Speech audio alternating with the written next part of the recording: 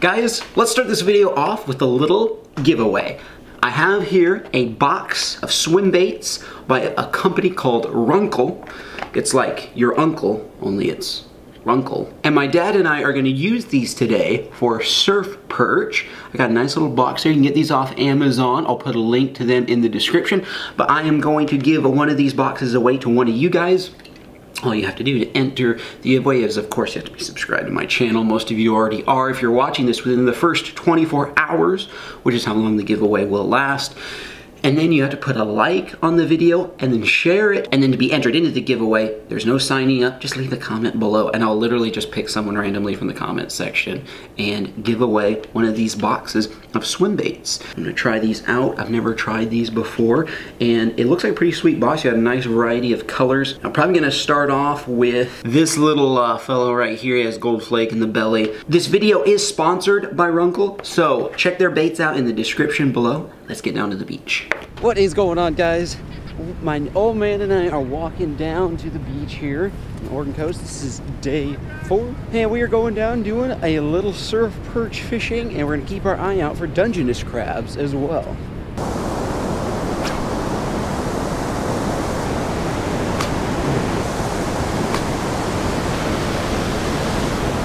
Oh, there was a bite.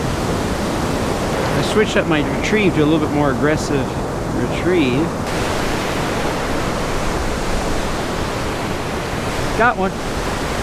Got one. Oh, it's a good one too. Or well, I'm sorry, not good one. Oh no, it is a nice one. This is great for surf perch. Look at this, guys. That is a keeper for sure.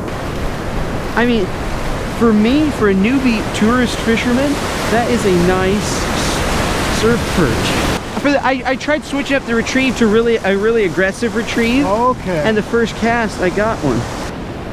He's got little teeth. Oh, he does. That's a good. That's a good. That's a pretty good surf perch for a tourist in Oregon. I'm very, very happy with that. Yeah. Cool. We're gonna eat this guy. All right, guys, that little swim bait. Little Runkle swim bait, getting it done. I switched colors from what I tried originally, a little like kind of Christmas tree color there, Christmas tree flakes, and that got him.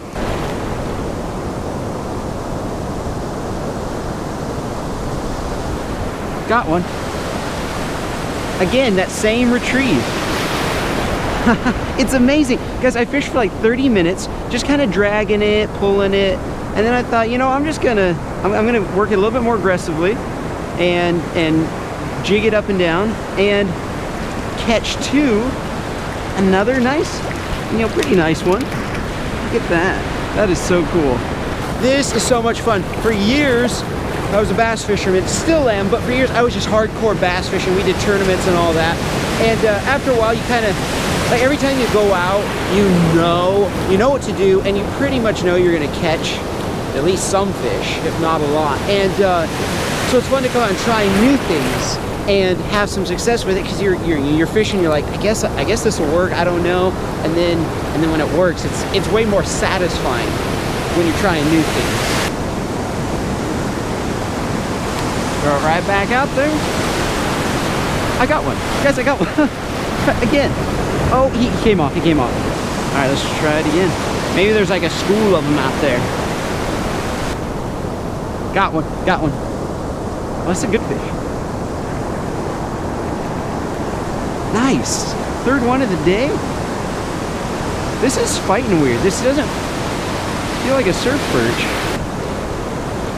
Oh, dude, it's a big surf perch. Dude, guys, it's like a pound and a halfer. Look at that. Look at that. That is the biggest surf perch I've ever caught. Oh my. That is fantastic. You wanna? I'm trying to grab. Okay. Oh shit. Uh-oh. I don't want to lose him. Guys. That is a nice fish. That's the biggest one I've ever caught. That's a pound and a half. Oh, easily. easy. Yeah, that's a good one. Nice, guys. We're gonna. We already have 2 to keep. We already kept the first 2 that I caught, and this is a really big one. And we usually let the big ones go, and there he goes. Good watching. Nice.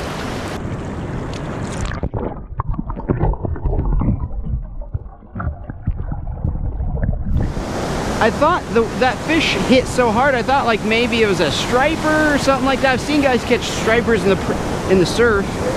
Well guys, that was fun. It's time now, it is lunchtime. And we're gonna make a fire, cook up these surf perch. Check this out. Just coming down here, right in front of our beach, we got a couple of pallets. This one's really good for firewood here. And you know, we got some wood even in the bottom, kind of a hole here. We're gonna make this spot our own. It looks like there were a lot of people that had fires on the beach last night. So I took a bunch of the scraps and pieces that were left here in this sand from the last people, and I made a little platform here so we can make our fire on this, so we're not making our fire right on the wet sand. And then I took this piece here and this piece here, and that way we can take this little grill here and we can just kind of, oops, there we go, and we can just kind of set it on like so, and we'll be able to roast our fish in this fish basket over the fire. So I got some cool stuff from a company called Survival Frog. They sent me some fire making stuff. So they sent me some of this lightning flame fire starter, and it's this really light stuff, and they even have matches in the top of the lid, so that's pretty cool. We will definitely use that. It's very damp out here because it's been raining, so it's gonna be hard starting this fire, and we don't have a lot of kindling because so many people make fires on this beach. They also sent me some waterproof matches. I'll save these for a rainy day, literally. Look at that. All right, thank you, Survival Frog. So we'll pour the, ooh, that looks good. I wonder if it's like that wood is soaked in something.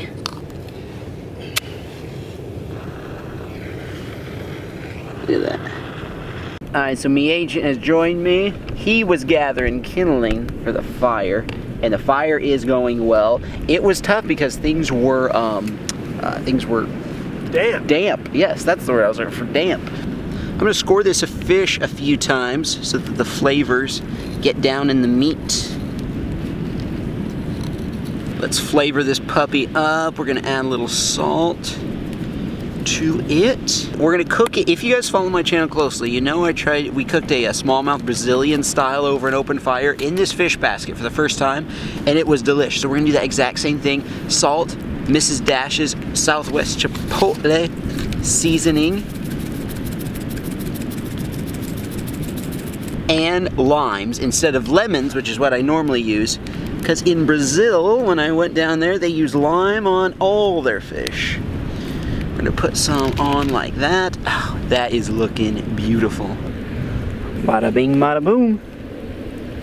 Well guys, I have here some Zatarain's Cajun hot sauce, and it was 99 cents at an Albertsons. I was just going by this clearance rack and I saw it and I thought, oh my gosh, Zatarain's is what the crab boil, or the crawfish and crab boil that I use. So I thought, I'm gonna try this. I like spiciness, my dad doesn't, so we're just gonna put it on one side of the fish here. Just kind of coat the outside of it, kind of bake some spice on, I guess. I'm no chef, and if I want more, I can always add more, but... You're crazy. Without burning. Although I like a little bit of crisp. Just a little bit of blackness along the edges. I'm gonna add some lime. Beautiful. This is the life. Guys, look at that. It looks like, with that hot sauce on it, it almost looks like a spicy chicken wing to me. And the food just got done, and 2 of my subscribers just walked up. They were just walking on the beach, and we found them. This is Lindsay and Rick. And so they just came, that was just kind of funny, run into some subscribers, and they gave me some tips and told me about some spots. So anyway, good to meet you guys. Yeah. All right guys, looks like hot sauce, or looks like a hot spicy meat. I'll let you try your side first. Okay. I have to tell you though, when we were kids, you know, now they call folks that are homeless. Uh-huh. When I was a kid, they called them hobos. And I feel a little bit like a hobo. I feel like a hobo too, out here on the beach. Oh wait, I was gonna add lime, a little bit more lime to it. I'll take a little of that. Thank you.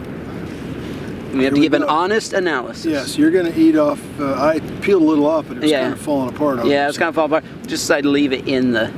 I like the lime. Like the lime. Oh, that's not bad at all. That vastly improves it. That does. Guys, we're just finding this out. We've always cooked things in frying pans. Oh man, Brazil is the place to go to find out how to cook stuff. And when I went to Brazil, they roast stuff over the fire, their fish over fire. I was like, I'm gonna try that. It makes the meat that's normally kind of mushy, kind of crisp it up.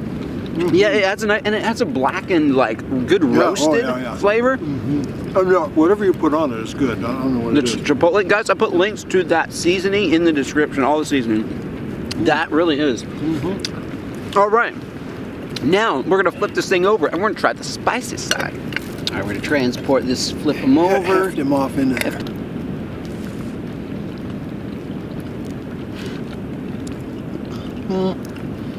It's not too hot. It's not too hot, but I like it. Yep. I love that flavor. I love spicy stuff though. Yeah, I'm old. I don't like the spicy stuff so much. I like it. In fact, I'm gonna take a piece of fish. You're nuts. And I'm gonna add a little bit more so I get the essence. So it's not like any roasted essence of Zatarain's Cajun hot sauce.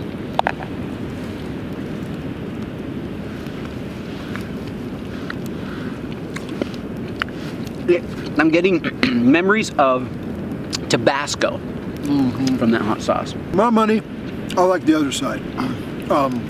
It doesn't have the, I don't care for the, yeah, I'm ready for something to drink here in a second, but the other side didn't have the Tabasco taste or whatever that was. Thank you. And it was cooked crispier, and I like the, you know me, I don't like the spiciness. The other side was crunchier, this side is a little, yeah, the other side was, it's not mushy, but it's just not a firm white meat kind of like the smelt.